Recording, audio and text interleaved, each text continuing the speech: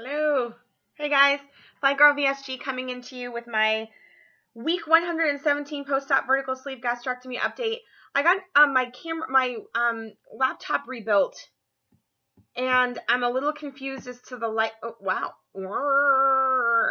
A little confused as to the lighting. So I'm sorry ahead of time if it's not bright enough. I'm kind of messing with this as we talk, but oh well. That's all I have to say about that. So I won't take any of your time about it, but it is strange. It looks a ton different. So yeah. Anyway, okay, so week 117 post-op vertical sleeve gastrectomy update. I am also doing my 12 weeks to Nashville countdown update, which are pretty much one and the same at this point. Nothing much to report. But I don't have a I should do a wedding video topic though. Maybe I'll do one of those later. Tomorrow, tune in tomorrow. I have a beach body video. I feel like a teacher. I have a beach body video I'm going to make because I got awesome effing stuff going on this month. But it's almost the end of the month, and so like my March challenge group is starting, and I want to talk to you guys about that, but I'm not going to do it here. So, week 117, 12 weeks left in Nashville. That does not bode well for me when you hear my stats, just so you know. You can't even tell that I'm wearing like, oh, I want to show you my outfit. Look. Can you guys see my pants? So, Gretchen VSG has these same pants, and they're like super jiggly, and it's probably the least flattering thing I've got, except for look at that. That's my butt. Pretty awesome. Least flattering pants I have, but I like them anyway. The lighting on this is just so weird. What if I did this and put you in my lap? Do you guys prefer to be in my lap? Now there's shadow. I should just start this over again. This is ridiculous. What the fuck? Okay, moving on. Did I just spend 2 minutes talking about shit? I did. I'm not starting over. I don't have time. Okay, so, surgery with Dr. J. Jan, December 5th, 2013. Legacy Good Samaritan Hospital, 2-week pre-op diet, 301.2. Waiting day of surgery at 198 point, yeah, right, I wish. 291.8. I weighed in last week at 204.8. I weighed in today at 202. 2.8 pound loss. Woohoo! What that means, though, is I still have 21 pounds to lose in 12 weeks. That is just under 2 pounds a week. So, I'm going to experiment with some things diet-wise over the next couple of weeks. I am drinking about a gallon of water a day, which is about 130 or so ounces. But I'm going to kind of I know I talked about carb cycling. I've not quite gotten to the point of committing to that yet. I really don't believe in low carbing. I want to believe in it, but I just don't. Because I work out so hard, I know a body needs carbs to work out. I also know some bodies don't want carbs to lose weight. But you know, I was eating carbs and eating fat, and maybe I'm a low fat person. Maybe I need to eat less avocados and eat less hummus and keep that to like 1 or 2 servings a day instead of like 4. Because I cook a lot with oil and butter, and like I don't worry about fat. I do not buy low fat foods. I also don't believe in low fat foods, but because it's full of chemicals and shit, and I think that's bad for you. But I do eat a lot of avocado, a lot of hummus, a lot of cheese. Not a lot of cheese, but definitely cheeses in my diet.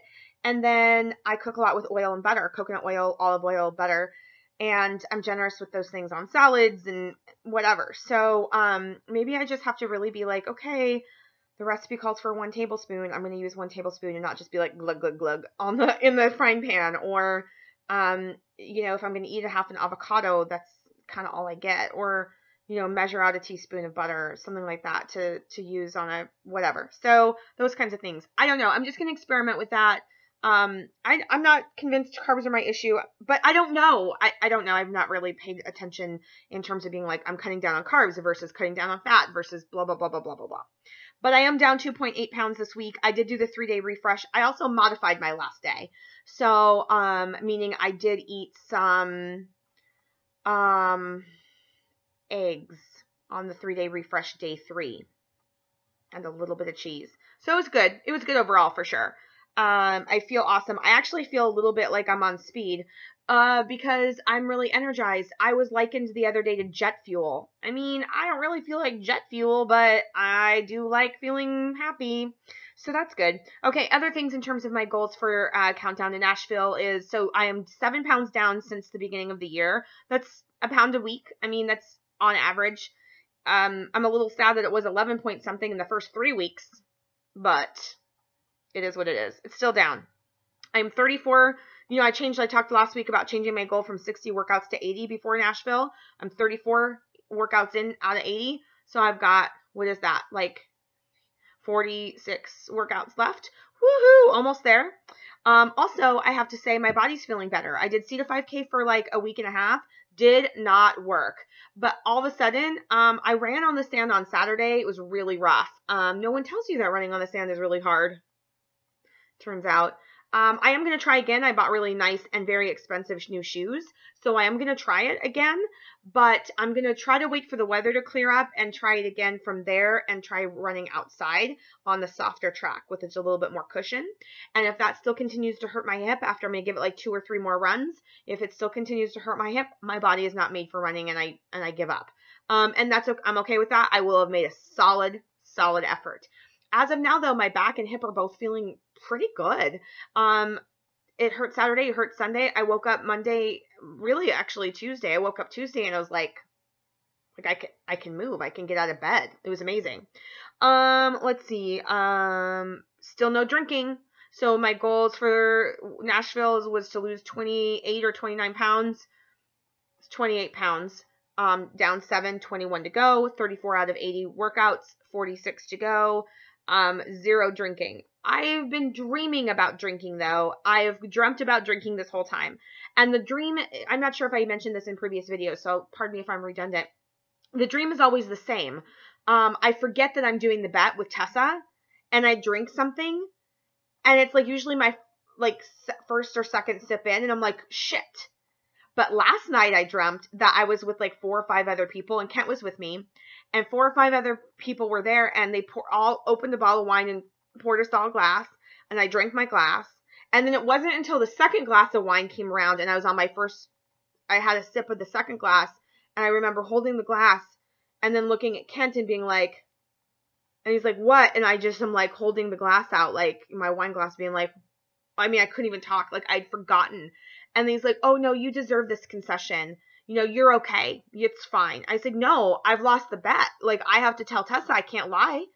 And, he's like, no, he has my, he wants to protect me. Like he doesn't want me to lose the bet, but he also would be like, if you just had a sip, it'd be okay. And whereas I'm like, no, that's not the deal. Like, so that was a weird dream and it's bothered me a little bit today, but I will say this. I went to bed last night and Kent is so proud of me for not drinking. I've never gone this long without drinking since I started having a social life in my late 20s. I think I've not gone 7 weeks without drinking. So, not that I drank a lot then. I was probably still only once every couple weeks, like out at a happy hour. But, yeah, I mean, it was at least once a week since surgery. And there were definitely times where I was drinking more days than not, in the last couple years. So he's really proud of me. And he also said something very interesting. He goes, I feel like you've taken off like 7 years. Like you look amazing. And I was just like, what? Also my scale, I still have I'm still 200 pounds, but my scale measures body fat and I'm confused by this. So tell me how crazy this is. Because I think an average woman's body fat percentage is between 18 and 22%, right? Right? Like, ideally. My scale is telling me that I'm like 23.8% body fat, 43% muscle, 6.4% bone, and then, 30-something% water. Doesn't that seem weird? It seems weird. It seems low. It seems like the 23 and change percent body fat would be higher. I'm going to email my clinic and see what my measurements were last time. That's all my update for you guys. I have been fucking kicking ass on wedding planning. So you guys have been asking me about that video. I don't really know what to share about it. I mean, I can tell you what I've done. But I don't know how that's helpful. So if you guys have a specific thing you want me to talk about wedding planning, let me know. I can talk about it all day long. I love it. I'm having the best time ever. Super fun. I can show you some of my invites I've gotten samples for. That'd be fun. Anyway, that's pretty much my update. 10 minutes. Woohoo! I'm so fucking rad. See? Jet fuel. All right. Love you guys. Keep it fly out there. I will be back tomorrow. Keep an eye out for me. Bye. I'm still recording. How do I turn this? I don't know.